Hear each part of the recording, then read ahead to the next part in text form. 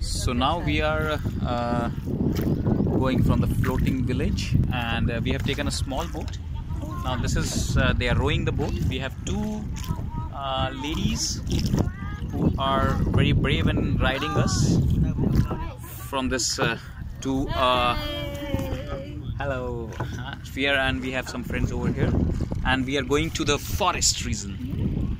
So we'll be seeing some and mangrove, huh?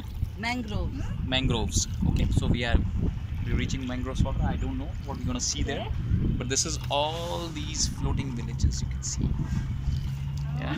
And they have a lot of lot of snakes. And they have a lot of snakes, crocodiles. Monkeys. So if I die, please contact Santosh.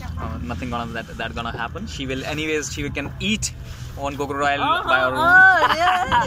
She's that brave a lady. Okay. And but it's a beautiful sunset. You can see this sunset, beautiful sunset, which is all there. over the lake. Tonle Sap Lake. And this is known as Tonle Sap Lake.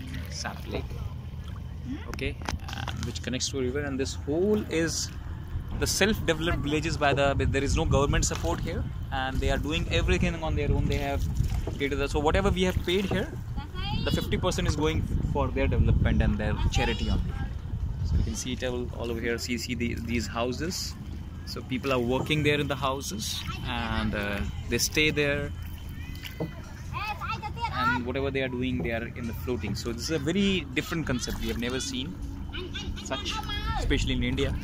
So it is here in Cambodia. So you can just see here. So we are entering